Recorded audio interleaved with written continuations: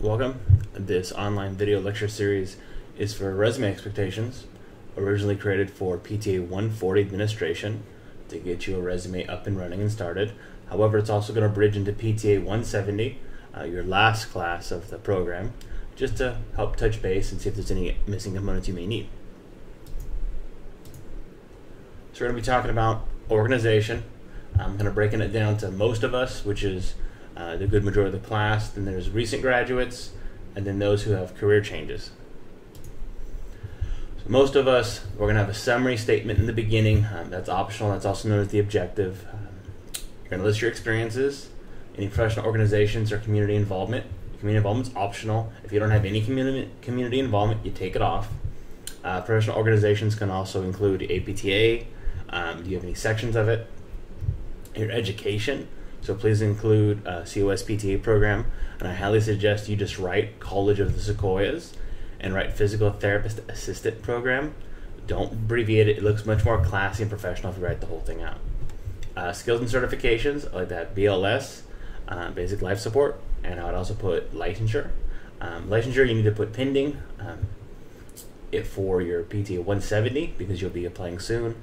If you are going to type this for 140, you just need to, I would just not put licensure there yet since you're nowhere near pending it, nowhere near applying it.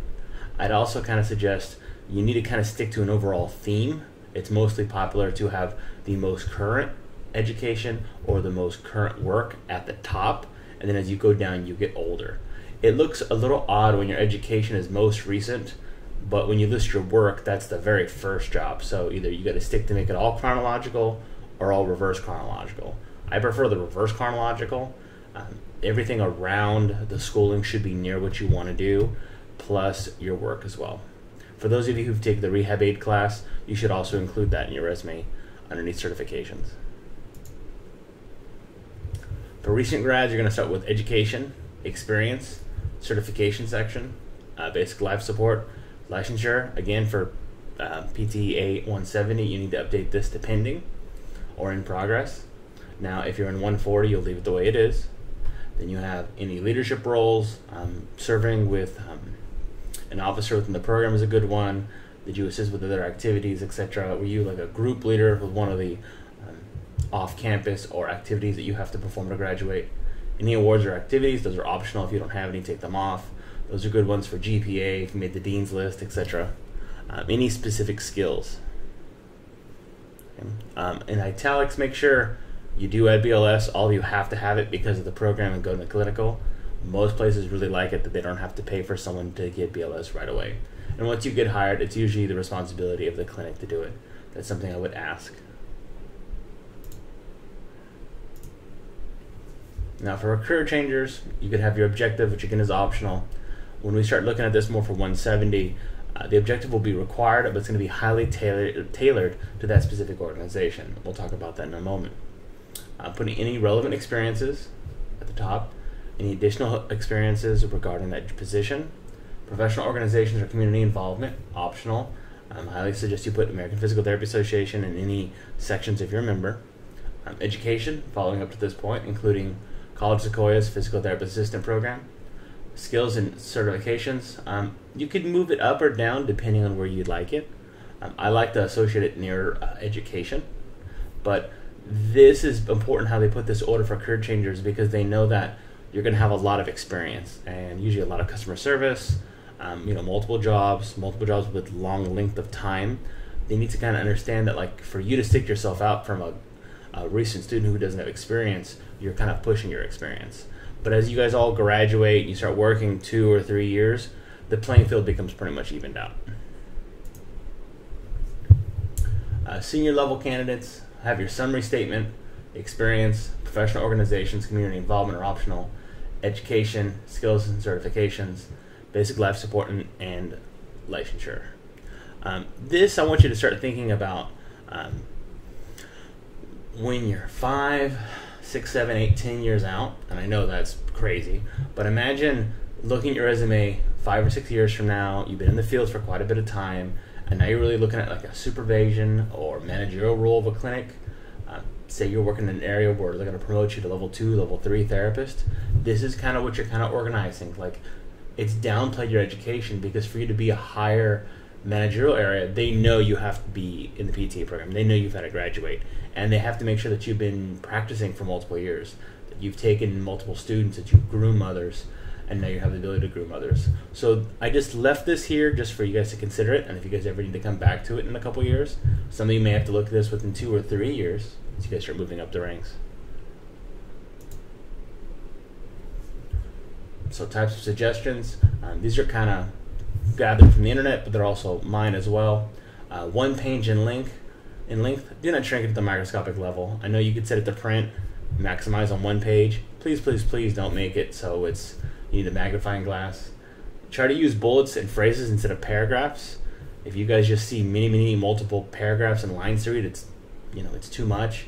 Just looking at the book, if you guys look at your textbooks, you're more likely to read sections that have bullets. They're easier to read than just phrases.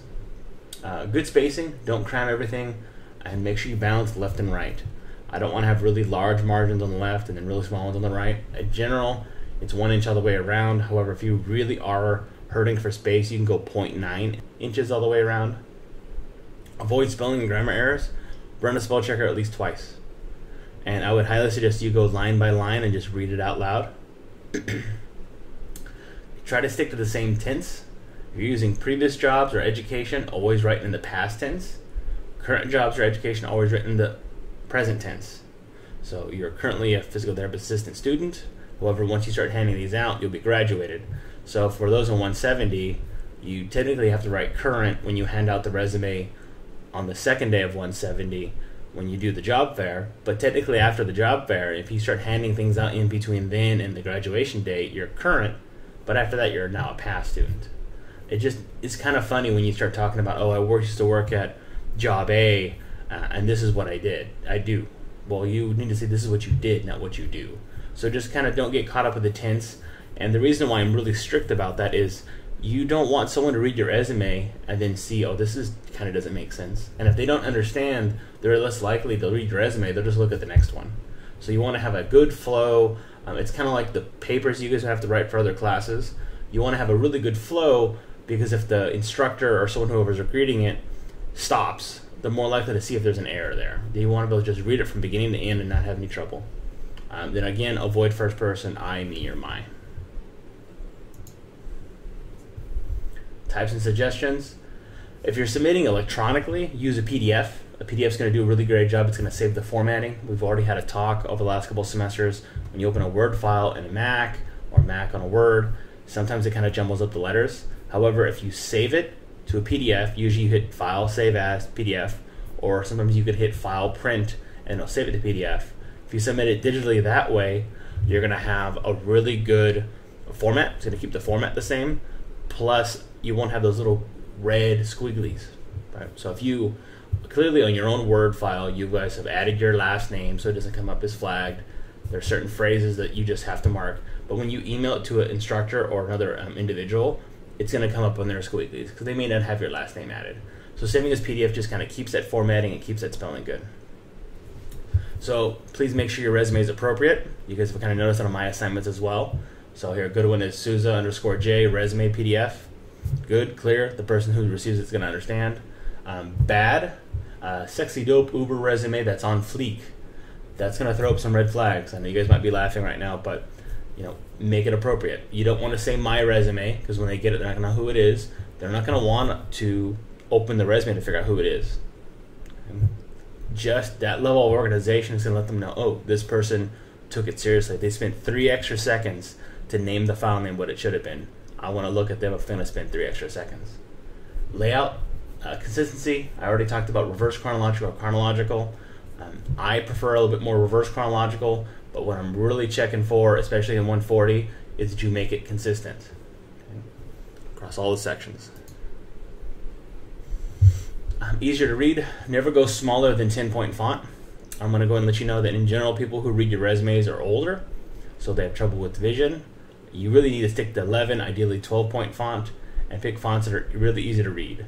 The only exception is you can use a very classic or a different kind of font for your name, but everything else will be very easy to find, easy to read headers. You want to have consistent verbiage and formatting. Make it very consistent.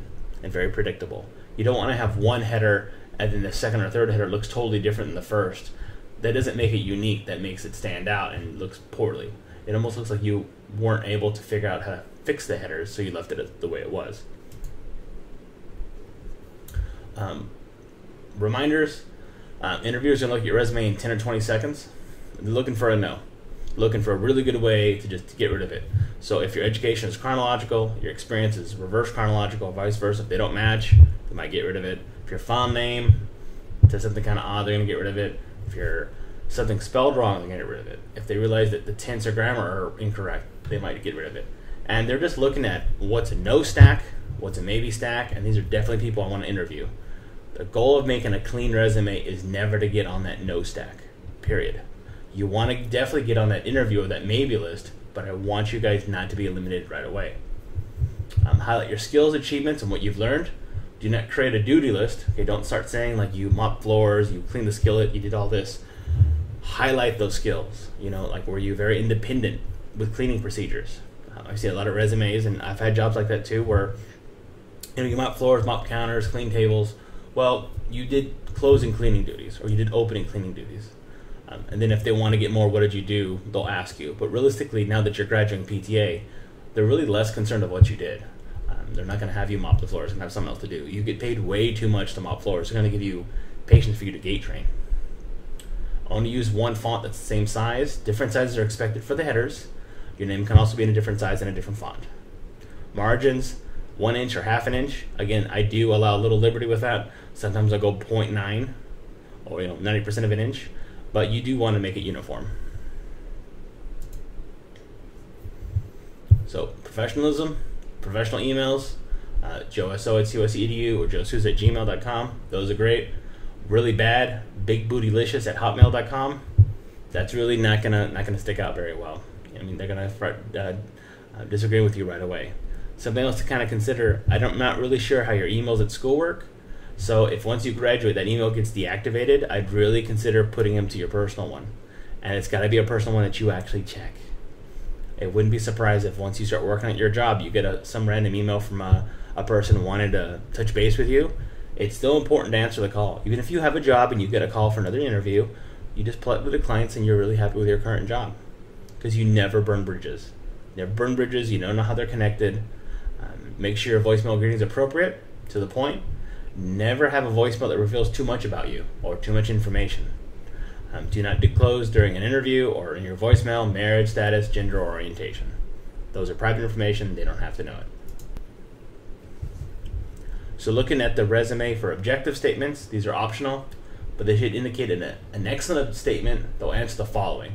What type of position are you seeking? Internship level or entry level?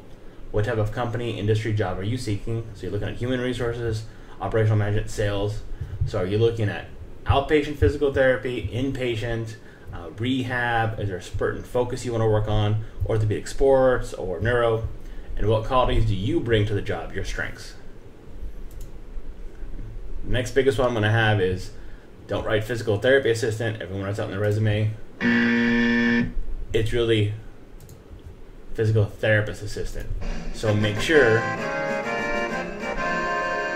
you guys have those distinctions. Okay. So just wrapping up, make sure you tailor the position which you're applying. That can be tricky.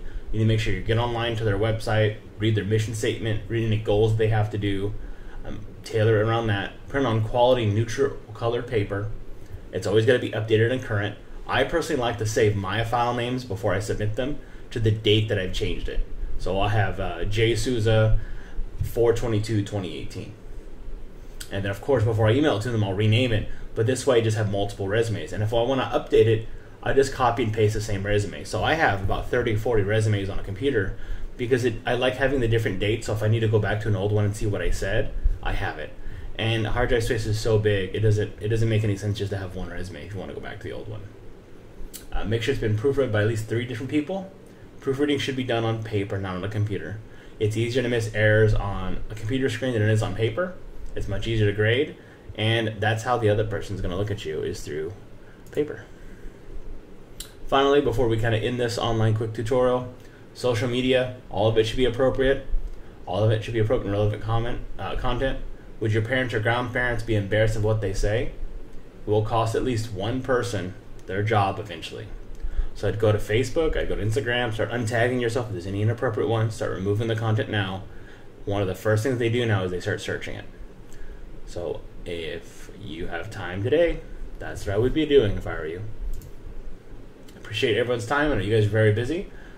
Thank you for those of you who are 140, taking the time to look through this to update your resume. And thanks again for those in 170 decided to look through it again. Thank you.